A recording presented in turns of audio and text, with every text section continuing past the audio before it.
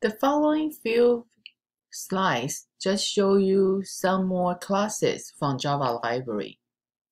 In Java API, they contain a rich set of classes for developing Java program. You will using those classes frequently in the library to develop your program. So in the next few slides, I want you to read through those examples by yourself from the Java library. So you see, we introduce you the date class. So the date class actually came from java.util.date class. So this one we will use for our assignment. So we will create a date object. So this date object, they will just using the date. If you're just using the new date, they will give you the current time. So then you will see here your date object, you just see like this. So this one is because you didn't include the library. So that's why you need to give them the class type. If you include the library, the data type just date.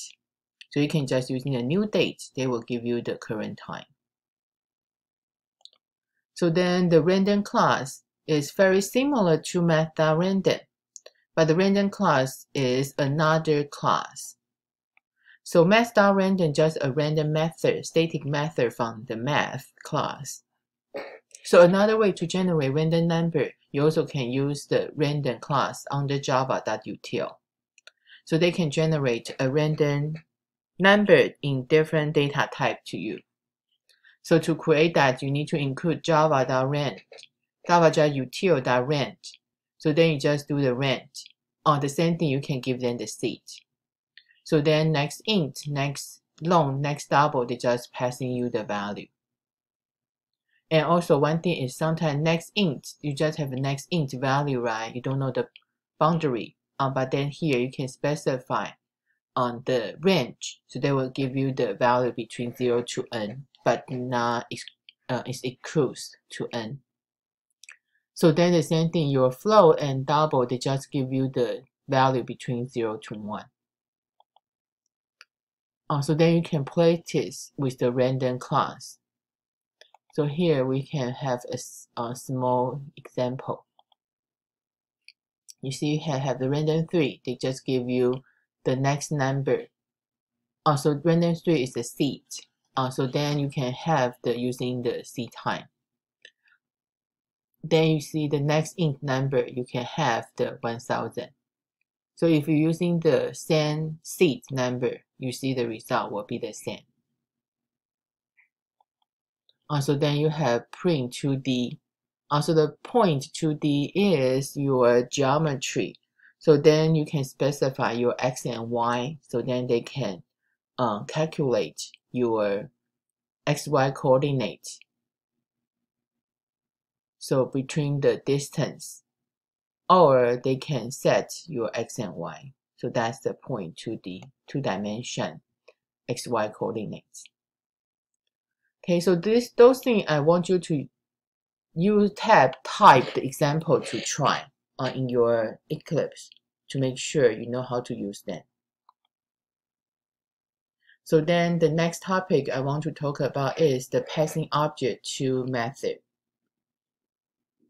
So when we start talking about passing object to the method in the argument, you need to remember when you're passing an object to the method, you always pass the reference for the object.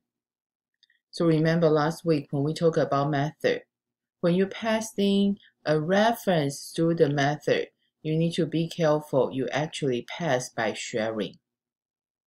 So you can pass object to method like passing an array. So passing an object is actually passing the reference to the object with the sharing. So in our sample code, we will show you the method we want to do is we call print area. So you print area, actually you're passing a circle object.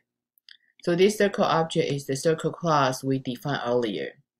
So you're passing the object, then you give them the int. That means how many times you want to display the area information. And also to print out the circle area n time, and increase the radius by 1 each time.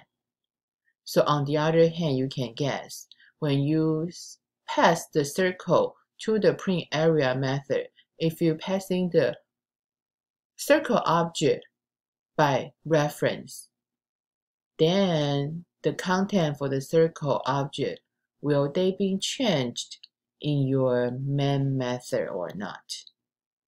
Okay, so before that, you need to make sure you think about that.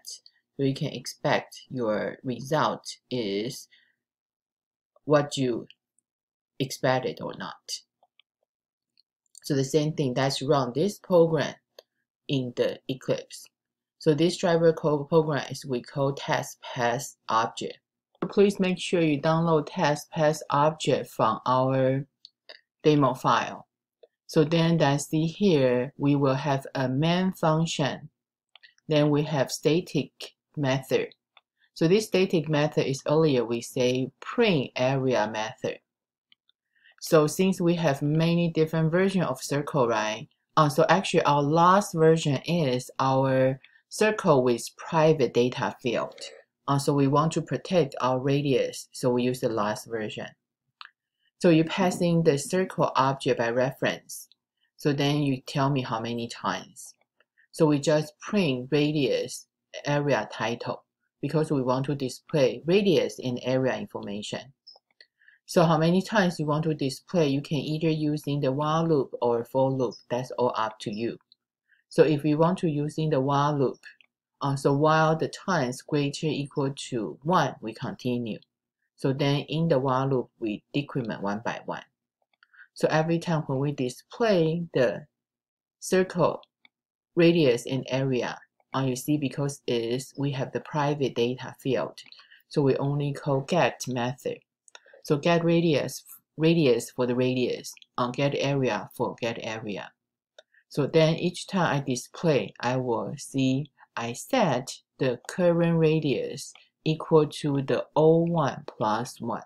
So that's how you can increment your radius by 1. So now you can guess.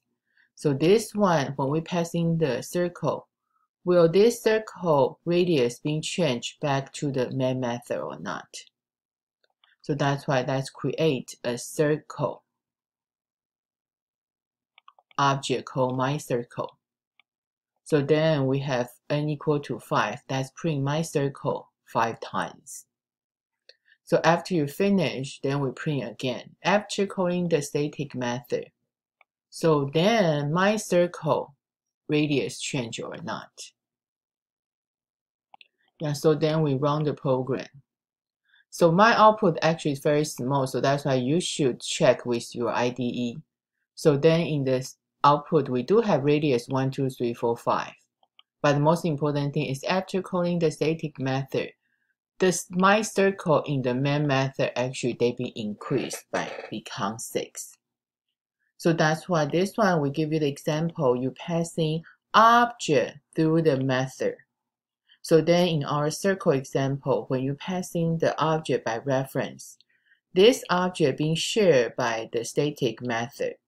When they're coming back, this object content actually also being updated. So that's what we call you passing object by sharing through the method. Of course, from the PowerPoint, you can see the result. I screenshot the sample output. But also the most important thing is, if you're still quite not understand, you need to make sure you also refer to this picture. So you can see when you're passing the object to the method. Remember, in your main method, you create the object. But myCircle, this variable name actually is a reference. They will reference to the circle we use the new keyword to create. So they are in the heap memory. So that's the dynamic memory. So then when we passing to call the static method, you're passing by reference. So they still refer to the same object here. So when you try to update the data in the heap memory, in the main method, they also still refer to the same object. So that's why the object shared by reference. So that's why they can be updated data.